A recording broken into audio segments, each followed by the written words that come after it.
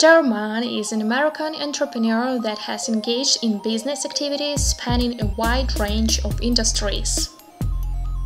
He is the son of Oakland, California entrepreneurs Baljit and Surinder Singh, founders of a taxi company.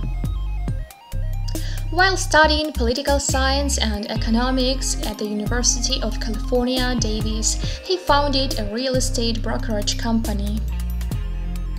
In 2007, he founded a real estate property management company and continued his real estate business ventures.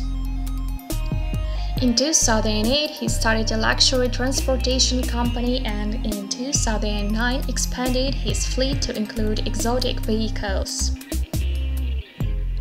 After establishing WeGrow in California in 2010, he quickly opened branches of the business in Washington, D.C. and Arizona. Known for founding the WeGrow medical marijuana franchise, he also made headlines in 2014 after he was convicted on several felony counts of fraud. He and television producer Ryan were both involved in the early 21st century efforts to change marijuana law. In 2015, Mann founded Live Glam, a subscription makeup club that sends members a new selection of luxury cosmetics every month.